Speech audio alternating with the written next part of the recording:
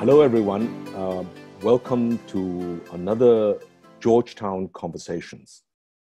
The purpose of this conversation is to talk to very different people about how do we cope with the post-pandemic world.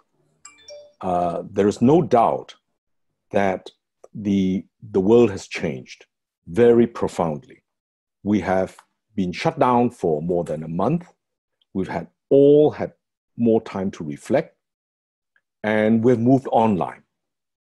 And there is no better person to discuss this than Dr. Lily Chan, who is a Georgetown girl, born in Penang, raised in Penang, but went to study in the United States, then came back to work in Singapore, and rose to one of the highest positions, not the top, but the one very high position in the National University of Singapore. And Wawasan Open University is extremely lucky to welcome her as the new President Vice-Chancellor to lead the new university in this new time of change. So what I would like to do, Lily, is to have a conversation on what is your vision. Why do you have that vision on the university of the future? And what do you think will do for all of us during this period? Sure. Thank you. Thank you, Tan Sri Andrew. It's at a stage of my life where I felt I have done a lot.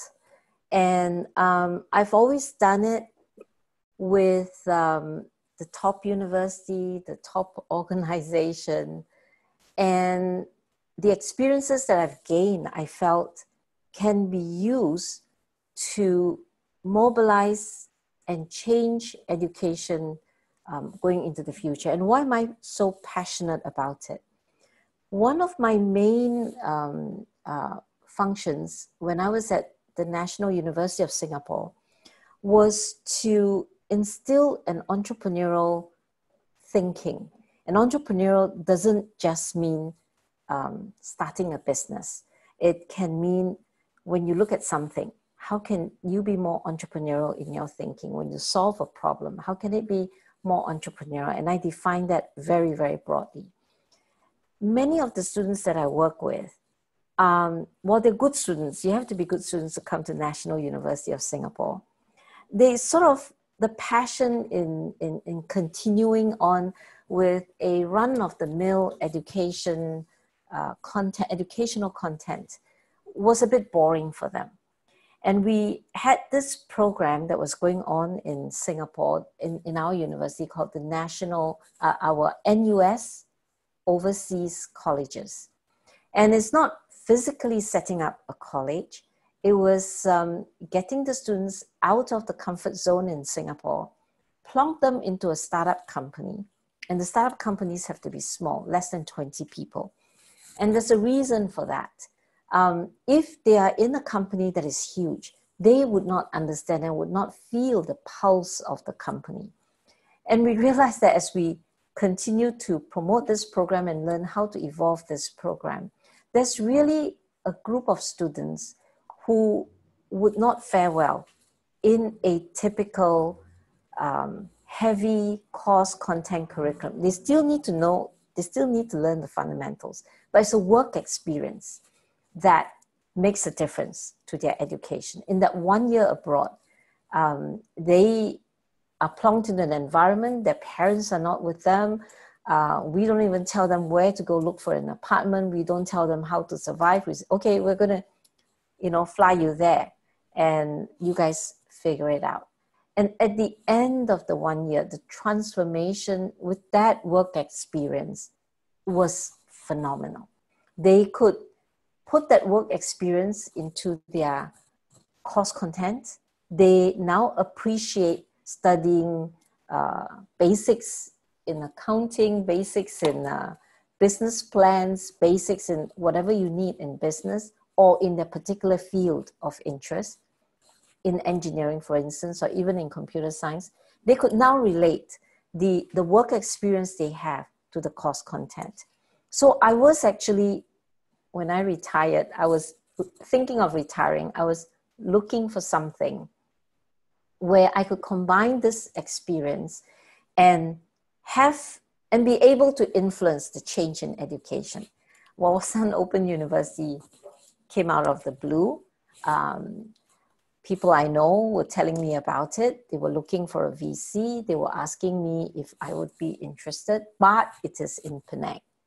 And that took a bit of thinking.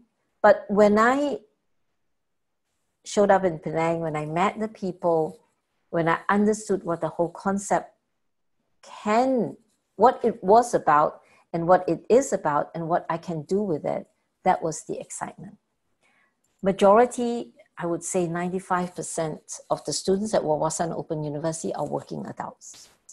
And I thought an open distance learning university, the working adults would be those mainly in the 50s, mainly in the late 40s. To my surprise, when we looked at the statistics and when I asked for the statistics, over 85% are below the age of 40. And if we go down and further analyze it, I would say the majority of that 85% are below 35. This is the group of young people that I'm most excited about. And I felt that moving forward in today's environment, they're all working. They need a degree. How do we, as an open distance learning university, provide them the relevant course content? Now I'm coming from the other side now. They're already working. How do we make the course content relevant to their working life? How do we ensure that the curriculum that we're delivering will be better utilized in their working life? And in this past 1 year, I think I've learned a lot. And I think I'm quite excited. I think we're right at the turning point. And I think COVID, probably this pandemic, probably fast-track the vision and the strategy and what I would like to do with Wawasan Open University. Sorry, it's a roundabout way to get to that point, to that question. But I felt I needed to give background. Yeah. What came through, Lily, is that you have the passion. And I think what we have forgotten is that creativity is all about passion.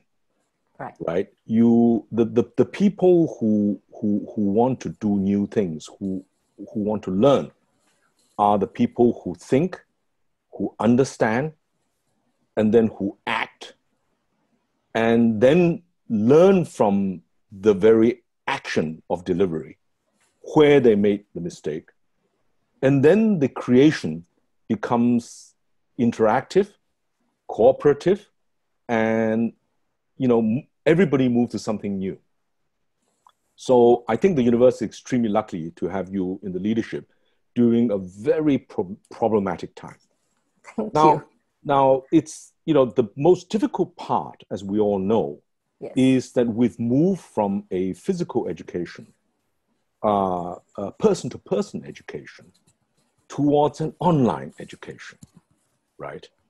We're moving from a physical world to a virtual or metaphysical world, right? Right. The point is that in the old days, Aristotle's students sat around him, talked with him, and he talked about everything under the sun. Right. I think I just read Buckminster Fuller last night, and he put his finger right on it. We got into trouble because we became very linear and very specialized. Now, the linear is exactly the supply chain. You go through, in a sense, a factory. You go through kindergarten, you go to primary school, you go to secondary school, and then you stream into university. And once you're in university, you stream into a particular field. The result is that you learn more and more about less and less, and your viewpoint becomes very narrow. And it becomes very difficult to understand, the context in which life is changing, right? Right. So every person in the silo decides the other fellow is wrong. Right. Right?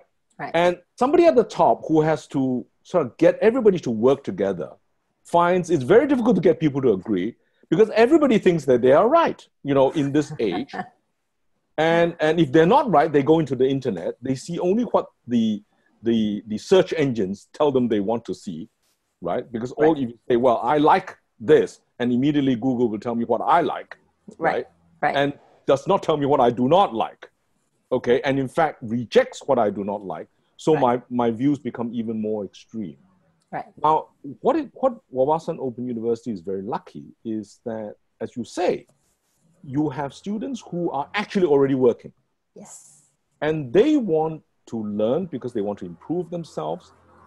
But how do they become even more effective in the context when the context is changing itself? That means, some jobs are going to disappear. Correct.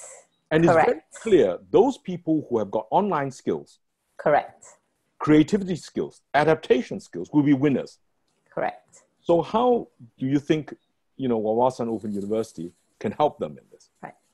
One of my dreams and vision is in the Malaysian education system, you've got foundation courses students have to take, and the universities also provide certain foundation courses. And one of my vision, and I'm not sure if it can be done, but I'm pretty sure we can get it done, is every student who comes in to Wawasan Open University has to take a course in the fundamentals of programming. We do have a generic course called Computers in a Network Society.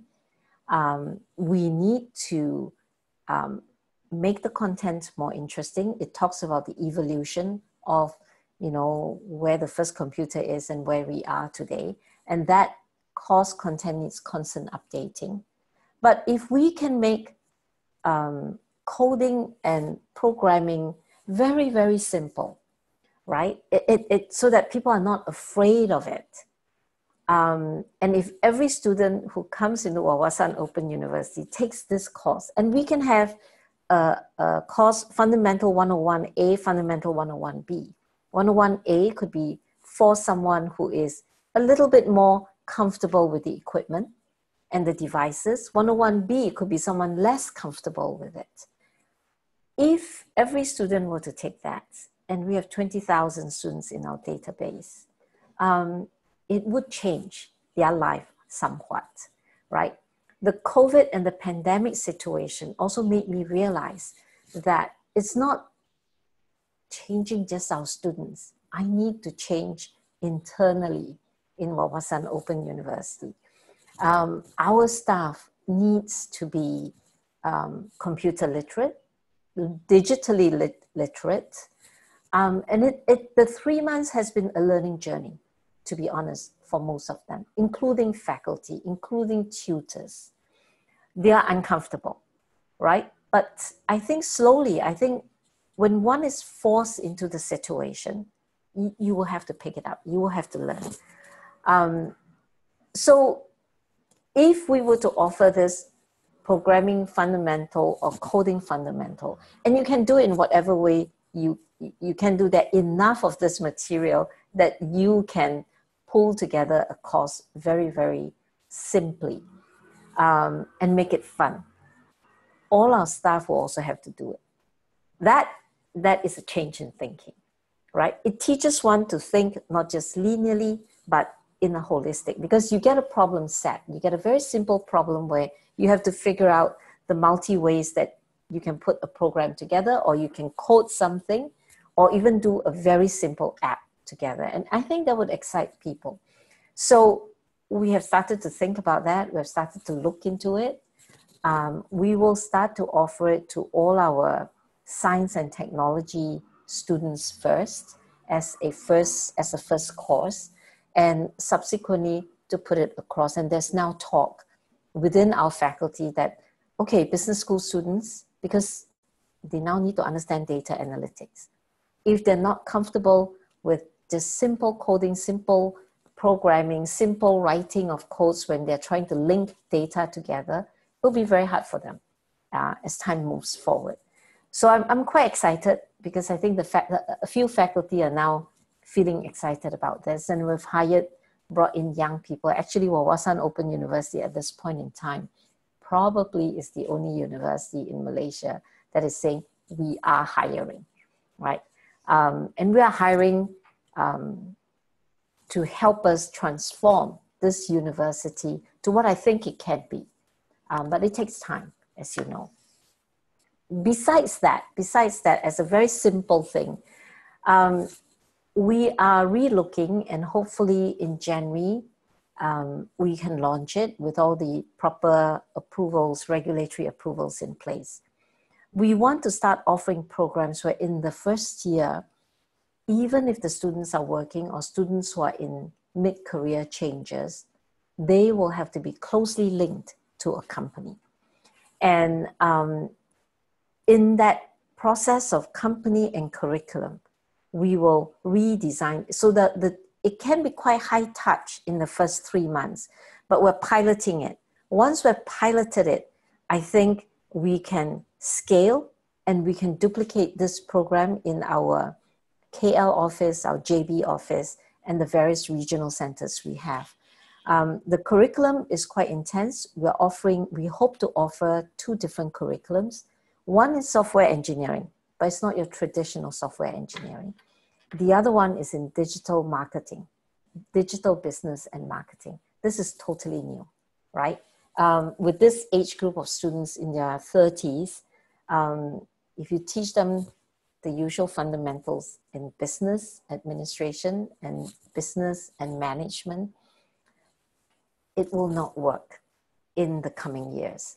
So we are totally revamping, and we are talking to companies who can now come in from day one to work with us and start to, I hate to use this word, but I guess hothouse a pilot group of students through these programs in the next 1 year. I think it'll be very exciting. We have gotten some very good feedbacks from traditional academic members outside of our university. So I think change is coming. And ideally, I would like to do this, not just for this new program, but slowly start to introduce this into all our existing programs. I think instead of introducing more and more programs for a university like ours, we need to take what we do best. And those few curriculum and programs that we do best in, how do we make it more relevant, and how do we increase the number of students in these programs? You know, you understand accounting. That's a very popular program in Malaysia, not just at Wawasan Open University. How do we make that more interesting? How do we tell the students who come in, and they may be a bookkeeper right now, they may be doing traditional low-level, data entry, hoping one day to be an accountant. How do we start to teach them and educate them so that by the time they finish at Wawasan Open University, they're way ahead? So these are some of the things that we're slowly trying to put in place. Thank you very much indeed. That's exactly what the Georgetown Institute of Open and Advanced Studies is trying to do. Yes. I mean, it's all a learning process for me. I think the COVID, originally, I thought the old way was to get some of the top people in the world, some very good friends of mine, to come to Penang. And everybody can have a good party, meet, talk, and enjoy. And then I realized, my goodness, with the COVID, they can't travel. And everybody's now moving online. So why don't we do this online? And the few experiments, and some of you will be able to see this through the Georgetown Conversations, I will be bringing some of the top brains in their fields to actually explain in as simple language as possible what the lessons they have in their field. Right? And what we're trying to do is to have a conference that will then get them together and tell you, why is it that in your field, you have the same barriers as somebody else in the other field? And if we put them all together, suddenly you find that we're all talking across each other. And that if we understand each other better, we can actually work together rather than fighting each other. Because when we fight each other, Yeah. we actually don't move, right? In fact, if anything, we retrograde. But if we actually work together, and so what you pointed out is that a lot of the barriers to learning Yes. is that we separate the working from the learning. Yes. But actually, we forgot, as Buckminster Fuller said, that work and learning is one. Right. Right? That we learn as we work and we work as we learn, right? So it's the practical application. And why you do not learn is because you are afraid. And it's like, just to share a personal experience, I'm of the generation who started working with the first computers. And they were using cards. They were using cards. And then we were the first to learn what today is called Excel, but Lotus 1, 2, 3, where you actually learn how to use the spreadsheet. And then you were also supposed to learn how to code that. But it was so complicated that, and then one was busy with something else, that one never got through that barrier of thinking. I think, in a sense, it was a missed opportunity for myself, because I missed the opportunity of learning the coding, which today is become a necessity, right? And then I only then realized that actually everything's an algorithm. Because when there is a body of knowledge, like a formula, like an Excel, like a Word, that algorithm would then help you to advance to the next field, to the next step, right? So our challenge as educators is how to make it interesting. Absolutely. Remove that fear, okay? And then the secret then is to bring in the experts who say it's actually not that difficult.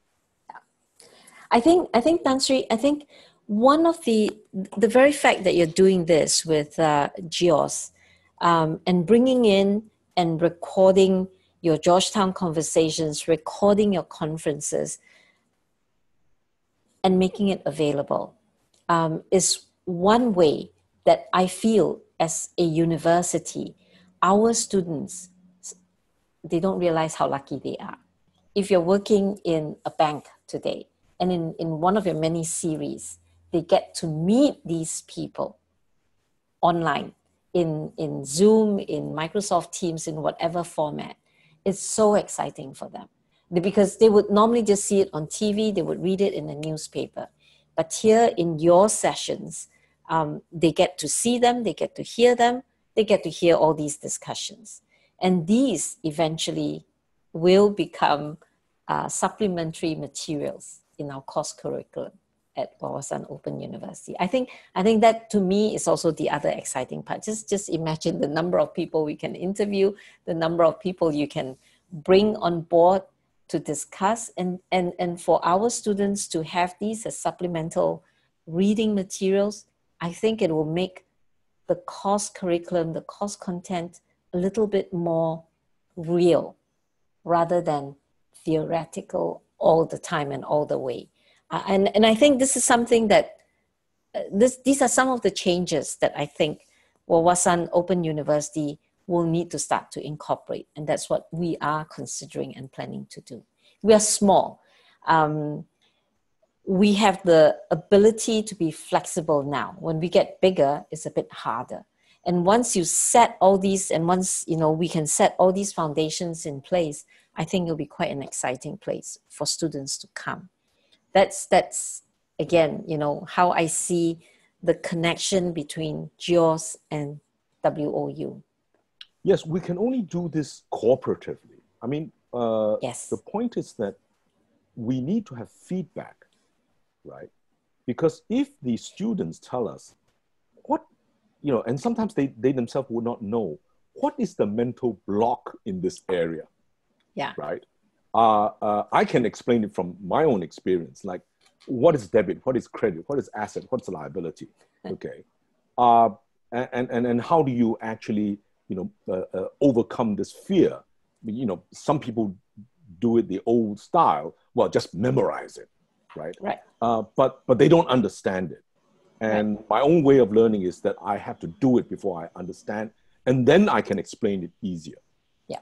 So if the students and the lecturers, if they give us feedback of what they want, what they think are the most important questions in their field, through my connections, I can actually invite some of the top financial controllers, some of the top auditors, some of the top bankers, investment bankers, asset managers, right?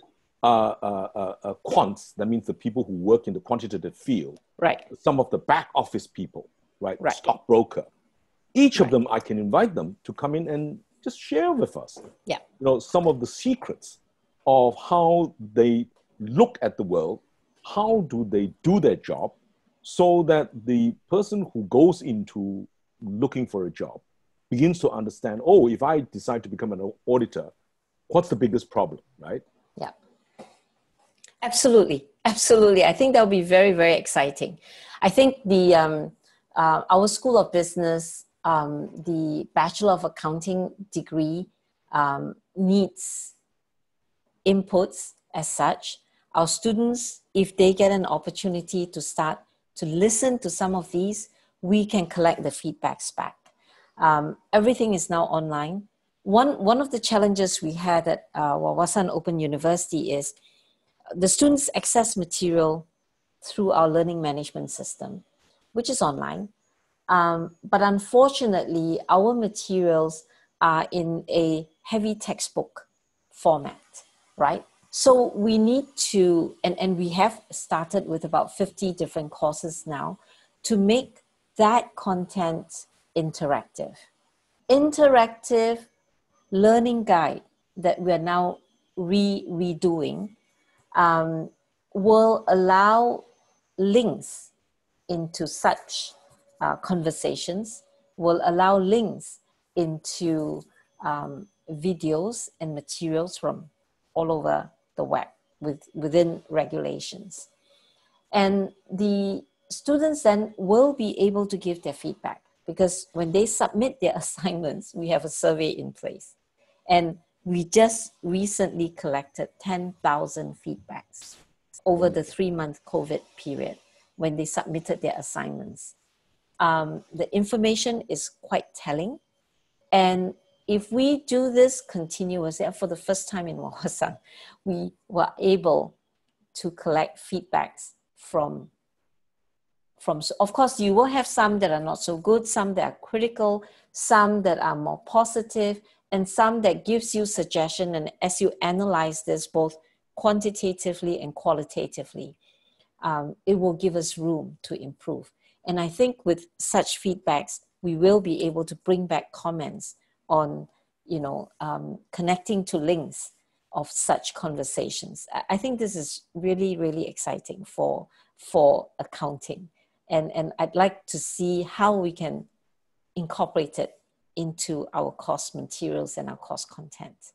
It will make us very different from other universities. Lily, what the specialization and the linear sort of sequential approach is wrong is that what we forget is that what the COVID exposed was this linear approach. Let me put you why this is. Use Amazon.com, right? I want to advertise to you through my algorithms what you like. Right. Because you click on it, then you say, I like this book, then I show you what book you want to buy. And as long as you have money, you can buy. And then if you can't buy, if you don't have the money, here's a credit card, right? And then, but what happens in the COVID? Suddenly I discover that I don't have income, so I can't buy. Right. So I lose, and Amazon loses, and the whole society loses. Right. But if you really look at some of the Chinese systems, like WeChat and Alibaba, it's a two-way process. You can actually earn money on online. So what I really mean is that the feedback mechanism is a two-way process. If I earn on the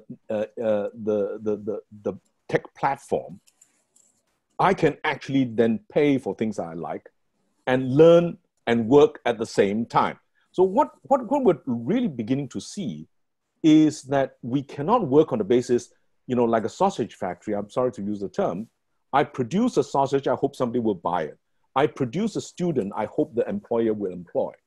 What we actually go straight out to the employer and say, what do you want? Yes. What content, what curricula do you want? Yes. What type of graduates do you want to employ? Yes. Share with us your course content. Yes. What you want. We'll train them for you. Yes. And then with an interactive feedback, the students, once they get out, will have an employment. Absolutely. Now, but that can happen real time, you see? So in a sense, if we think sequentially, we produce a curriculum 10 years ago. We then produced a textbook 8 years ago. Right. And then we never change. Correct. But in the meantime, the company has changed dramatically. Absolutely. The whole society has changed dramatically. The techniques have changed dramatically. And so, if you're teaching old things, you're actually looking at the 21st century with 19th century glasses. Absolutely. And that's exactly the problem that we face today. Absolutely. So I think what I think, it's very important for us as a newer university who should not have that baggage to move on to the online, interactive, algorithmic, adaptive situation, whereby employers see us as the place to go for the best trained graduates that fit their needs, yes. right? That fit their needs. Yes. And so this is a cooperative effort that is, yes. Very critical. How do we yes. build that platform and the ecosystem is really the challenge. I think Tan Sri, I think you've read my mind. You've summarized it so well. This is where WOU will be moving into, and that's where the excitement is. In fact, when we launch these 2 new programs, we are in the process of doing just a very simple renovation on a very open space. And in fact, I'm telling my faculty, I'm sorry, using COVID as a reason and excuse, we need social distancing. We need people to be fluid. We need people to move in and out of our building, the faculty, and not sit in your little cubby hole and not see anybody the whole day. So there's going to be a transformative change in the thinking.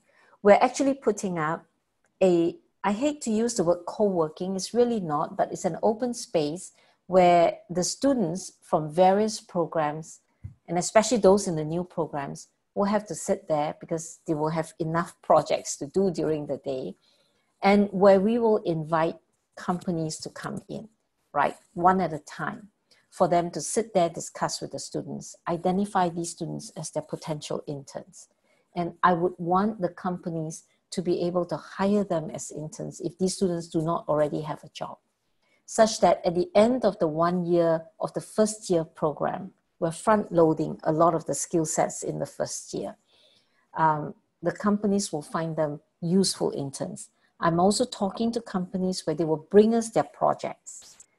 Just very simple project solutions that you need, that your staff may not have the time to do. So we're piloting things like that in this new initiative. And I want these students to be able to do it. You've studied this, the theory, the algorithm, whatever in class, and the class is not going to be taught face-to-face. We're streaming in. So we are curating our course content for these new programs through streaming in by the who's who, or very experienced people who may be in Italy, maybe. They're not teaching, they're facilitating, they're giving you an alternative view to what it is. We will have our own faculty members on the ground to be the ones to ensure that the learning is in place. But by opening it up this way, in talking to some pure traditional academics, they are telling us this is different. They haven't seen anything like this in Malaysia before. let us know when you can make it work. So chicken and egg problem. Exactly. Like everything else is the execution and the implementation. And you know this, right, Tan Sri? Because everyone has great visions. Everyone would want to do this. Oh, why don't you do this? Why don't you do that? Here's the big vision. Here's the big strategy. The key is the execution and the implementation. And all my years in working in Singapore and the United States, in a leadership position, it is the implementation and the execution that makes the difference. So I'm keeping my fingers crossed. My colleagues at WOU can support this and can get this through. There's an air of excitement in this while we're still trying to take the legacy thinking out of the way. But it's a slow process. It will take time. It can't happen overnight. But yeah, without the execution and implementation, it won't work. Otherwise, it'll still be worse. And I hope a year from now, when we talk about this again, we can see some action on the ground and not just talk again, right? Well, Lily, as you know, visions without execution is delusion. Yes.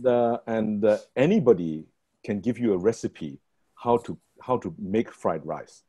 Yes. But there's a huge difference between an amateur making fried rice like me or a master who actually just use the same ingredients but knows exactly when to heat everything, the ingredients, heat the thing properly and get it perfect taste, right? So it's all about skills and artistry, but it's done with experience, right? It's done with experience. So I think we all have to go through this painful process of learning. Yeah. And as you were discussing, it strikes me that with open learning these days, particularly with Zoom, even the employer can join the class. Absolutely. Right? And absolutely. The HR person who's going to hire the next generation can join the class, including the CEO. Absolutely. He or she can actually join the Zoom class and see what is this group of students doing, right? Are they sleeping? Are they enjoying themselves? Is the teacher actually teaching what I want? Do I like the teacher? Do I like the content? Absolutely. Do I like the students? Right? And actually, what is a university? What is a company? It's all about people. Yeah. And so if they get the talent, which is what they want to discover, then they can move on to the next level. Right. So I think, not having the old baggage of, oh, that's the only way we did it before. And, we don't know how to do it when the context change. That's going to be the most difficult part. And and I totally understand because I've gone through this several times in my career, right? Working with very, very difficult change circumstances. Absolutely. I think the spirit must be willing. And even during the 3 months when COVID started and when it went into MCO, I suppose I knew that this was going to happen and had already started to put into preparation what's going to happen if we all have to be sheltered in place or MCO as Malaysia calls it, or in Singapore we call it circuit breaker. We realized many of our staff would not be able to cope. And we moved several desktop computers back home. And obviously at that point in time, I haven't touched a desktop. I don't know since when. I think for the last 25 years, whenever the notebook came out, it was my workstation wherever I went. But of course, in a university like WOU in Penang, there was a reason to have desktops. But now everybody started to realize, and notebooks today are not that much expensive compared to a fixed desktop. So the future of work is no longer stuck in one place. And that is a big mindset change for our staff at WOU. The fact that we know whether they're working or not, we're not going to count how many hours they are working, is the output. Yes. And if you're looking at output and outcome of a particular staff, whoever is a supervisor also needs to think through, how do I measure it, right? Instead of just saying, oh, you're here 8 hours, I know you're doing your work. But in essence, you may not be. You may be dreaming 4 hours of the day. But this, I think, is a major change in any organization, not just at WOU, right? How do you know? And I know there are bosses who are always worried. If I don't see my staff, I know they're not working. But it isn't that. And I think I also have to say that I'm quite fortunate, and I'm proud of the fact that during these 3 months, Wawasan WOU went through a lot of changes. We had our challenges, we had our problems, but the university functioned and worked well. We have our students. Of course, there are times when we had complaints whenever we started something new, but things sort of settled down and it's now become the norm. The work has become the norm, right? Faculty who haven't been in their little cubby holes for the last 3 months now cannot come back and tell me that I need a room to myself. You've been able to work at home, you've been able to work in various places, your parents' house, your in-laws' house with your desktop computer or your notebook. You now can work anywhere within Wawasan. So the concept of an enclosed space as a work office will slowly disappear, and especially in education, especially in educational institutions, right? A typical professor cannot say that I can't teach if I don't see my students face to face. I can't get to the library. The materials are all on the web. You can get them, right? And I also hear from my students and our faculty and our tutors that in some of their classes, the students are much more vocal. The shyness is taken out of them. They have this shield, the computer in front of them. They're asking questions, which I thought was quite interesting because these are all the positive feedbacks that's coming in. And I was also told that for some of the tutorials that used to only have 50% students showing up because they're working, they don't have the time. Now we have almost 80 to 100% attendance, which means that they don't have to drive to our regional center to show up physically. They're now on Zoom, they're now on Microsoft Teams, and they're being engaged. And you made a comment, even the bosses can, go show up in these classes, and it is actually happening. A few of our more engaging faculty members have actually gone into the tutorial rooms while the tutorials are being done online, right? And the students have a surprise. Oh, I've never seen you before. And you say, yes, I'm the course lead. I'm the person in charge of this, and this is your tutor in JB, in KL. So, and some of our classes for tutorials have also been combined, right? If there are only 2 students in JB, we used to have 1 tutor. Now we have 2 students in JB, 5 students in KL, 10 students in Penang. We pick the best tutor to run that course online to support the students. And the students are also communicating with one another across the country. These are the positive things that I see coming out of this period. It's difficult for all of us, but I can see the ray of light coming out of this situation. And I'm quite upbeat that we can transform WOU in the coming years. Thank you. That's excellent. I just want to share with you a personal story of how to manage change. Okay. I took over as chairman of the Hong Kong Securities and Futures Commission. Hong Kong is one of the biggest markets in the world, right? Stock markets in the world. And when I took over, I told them, look, we can't rest on our laurels. China's market is going to take over.